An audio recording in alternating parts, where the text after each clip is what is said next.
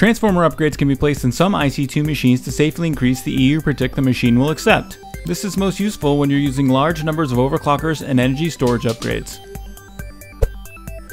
To craft a transformer upgrade, you'll need 5 pieces of glass, 2 2x gold insulated wire, 1 MV transformer, and 1 electronic circuit. One transformer upgrade will allow a Tier 1 machine to accept 128 EU per tick. 2 transformer upgrades will allow that Tier 1 machine to accept 512 EU per tick.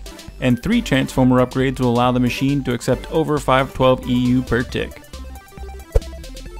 This AESU is outputting 2048 EU per tick, or EV, down this 4X cable. This set of IC2 machines is outfitted with transformer upgrades, and it's able to accept the power without problem. Now let's take a look at what happens if I hook this macerator up to extreme voltage. Oops. Oops. Oops. Oops. Oops. Now if we place a macerator, fit it with 3 transformer upgrades, and plug it into our EU network, you can see that it has no problem accepting the extreme voltage.